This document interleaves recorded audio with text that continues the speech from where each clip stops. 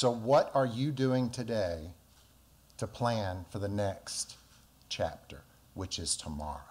It is about adapting. It's about, seeing where, even cable is now starting to produce their own programming. So I'm sorry, the internet. Internet's starting to produce its own programming.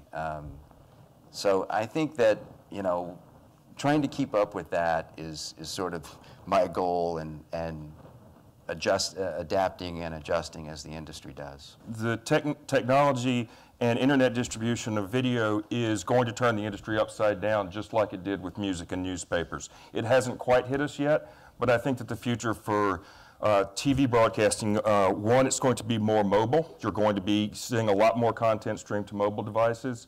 I think it's going to be more social. You'll see Facebook layering on top of video productions where you're able to share and exchange shows with your friends. I think you're probably a lot more likely to be interested in shows that your friends are watching. It's learning something new every day and challenging yourself to not get comfortable in what you're doing, because with technology the way it is today, what you do, it could change tomorrow, and then guess what? We don't need that skill anymore. You better be keeping up. We've got to understand how to create ideas, how to sell ideas.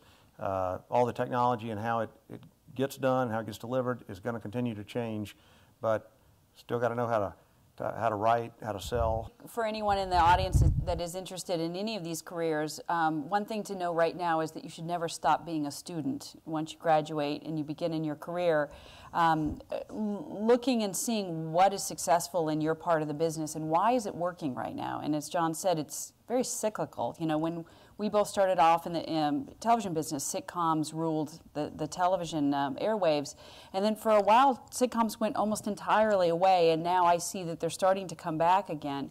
But I never stop looking at what is working in my business and analyzing why it is that it works.